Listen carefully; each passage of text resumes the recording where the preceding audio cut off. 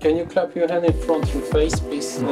Yes, perfect, thank you. So shall I start now, just straight to the camera? No. Oh, wait, look at you.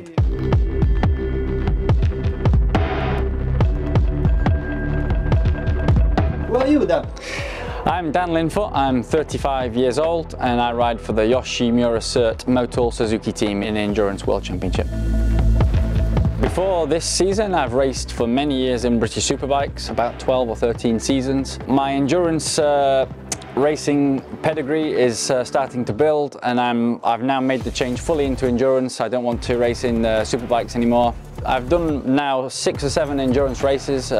22 I did Spa and Bol d'Or. I had a podium in the Bol d'Or for the Wojcik team in 2022. And then in Suzuka last year, I had a really good opportunity to ride also a Suzuki bike with Bridgestone tyres, and we were really strong. I had to do 5 stints in the race. We only had 2 riders, and obviously combine this with the reason that Sylvain was moving on to a different team. There was an opportunity, and I just contacted the team to propose myself, and the rest was down to them.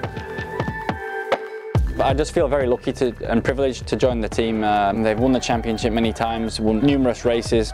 They have a great working ethic, and you can tell that there are so many people in the team that have built over the last few seasons to make it what it is now. It feels like a well-oiled machine.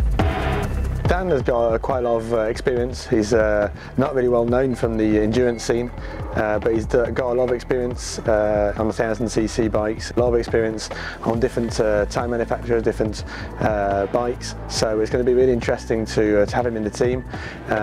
He'll bring also some fresh ideas, so I think it's only a positive point. And we're looking forward to our first test in Heures and Valencia, which was a couple of weeks ago, and it happened really well. He was you know, got into the team really well, got on with everybody, all the mechanics. He's really respectful for all the people.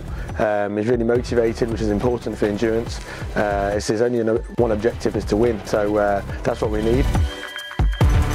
I feel ready for this opportunity, and it doesn't scare me. I feel like I can provide what I need to give to try help this team become world champion again.